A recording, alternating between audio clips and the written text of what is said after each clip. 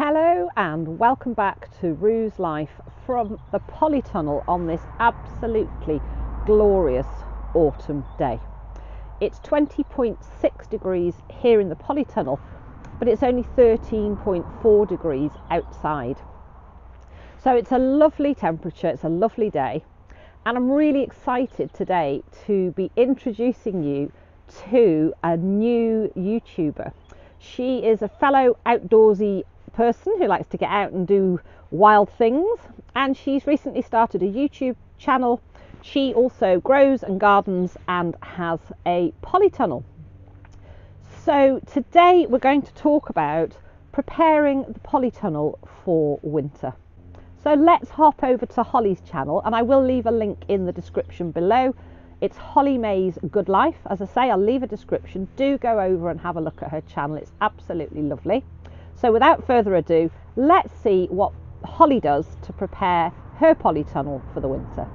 So Rue has asked me to do a little video showing how I put things to bed, or what I do to my beds for the winter. None of my beds ever get put to bed. I never really consider it like that, because I always think that the growing season is all year round, especially in the polytunnel. Now, I was going to do an outdoor bit, but because the polytunnel needs feeding a bit more, I'm going to show you what I do to sort my polytunnel beds out.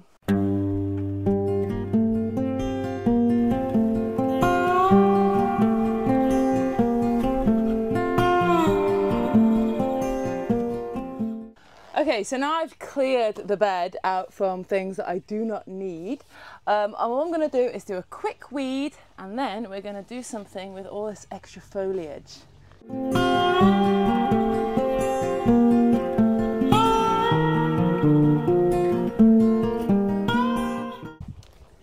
Okay, so that's the weeding done. It didn't take long. Now, these strawberries have had 2 crops in this polytunnel. It's ridiculous. First crop came in April, and now we're still getting strawberries. You'll see in one of my other videos. I mean, look at this. I mean, slugs are eating it, but we're still getting strawberries. Look, there's a white one. But because I quickly learned that actually sometimes you just need to kind of get rid and be the most efficient way possible, because I'm a lazy gardener. So even though they've got a few on, I'm just going to chop these all the way back. I want to see how many plants we've got here and maybe thin them out. Okay, so I am mega vicious with my strawberries. I don't even know if I'm supposed to be or not, but I have had too many strawberry plants in the past, and they have just gone crazy, and so much so crazy that you don't get to actually enjoy the strawberries because you can't see what there is. So these have already been hacked back once this year, and they came back and they started fruiting again. Didn't they, Fleety?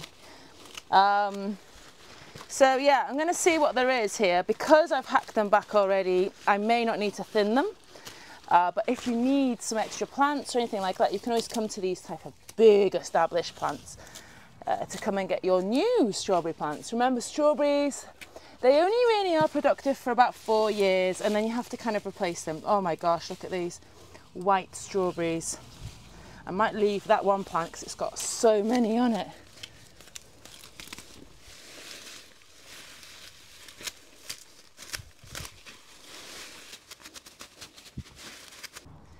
So now this is the bed with the strawberries hacked back. It looks a bit of a mess there, but to be honest, you actually get to see more.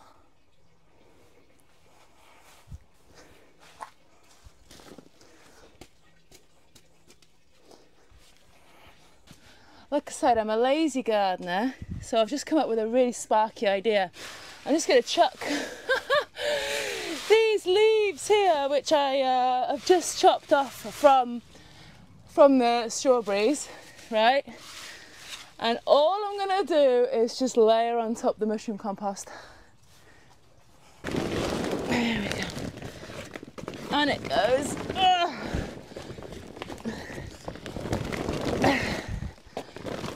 There we go.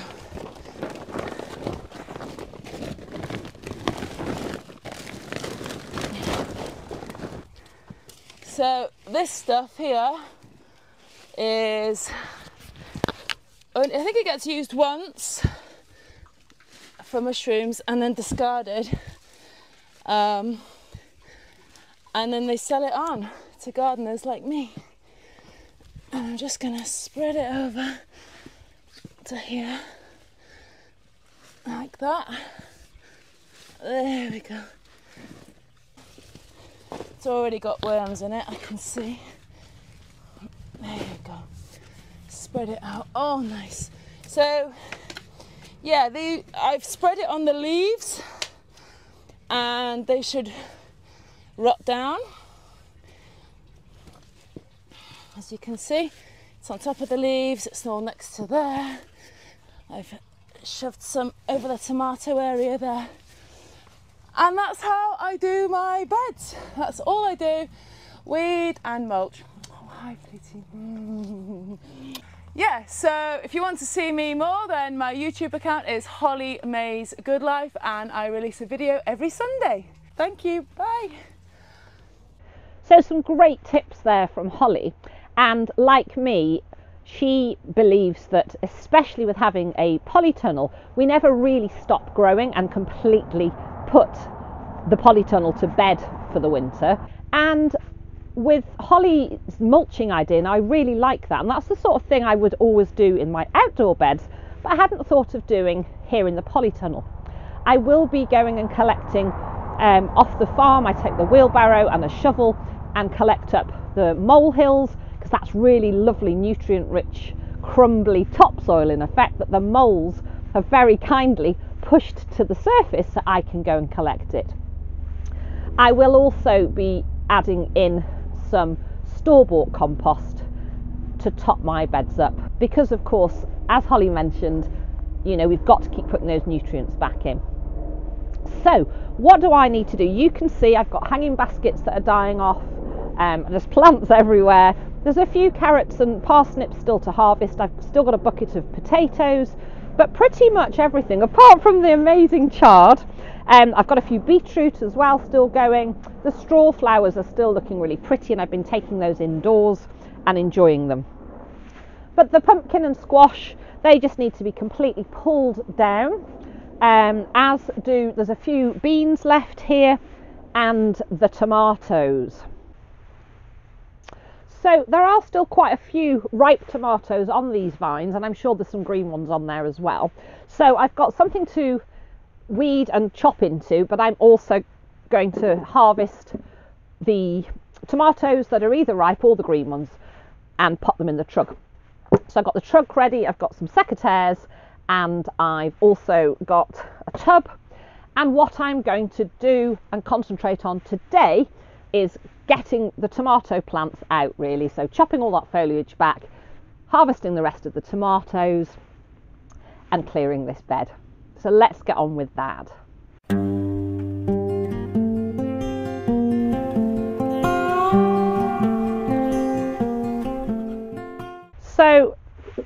So far I've just got quite a lot of green tomatoes. The really big foliage I'm just going to throw in a pile, and anything smaller I will pop into the bucket.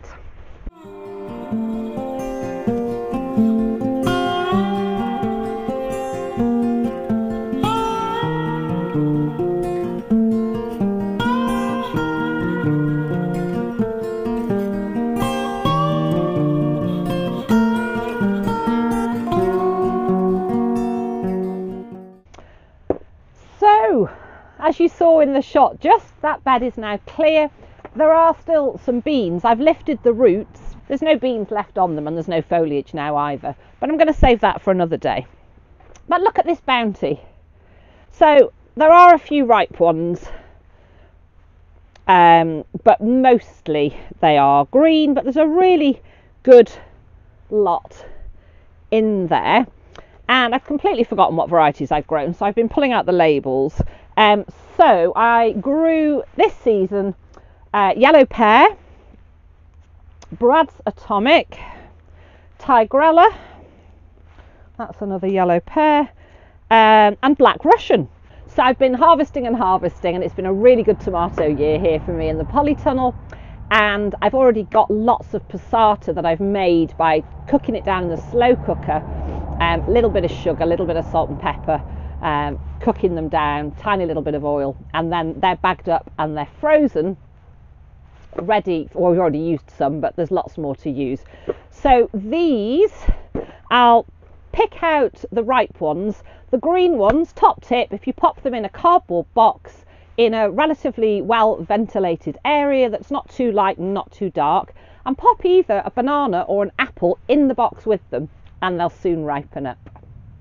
So thank you so much for joining me today. Please do let me know in the comments below, where are you up to with your gardens and plots and polytunnels and bits of land where you enjoy growing.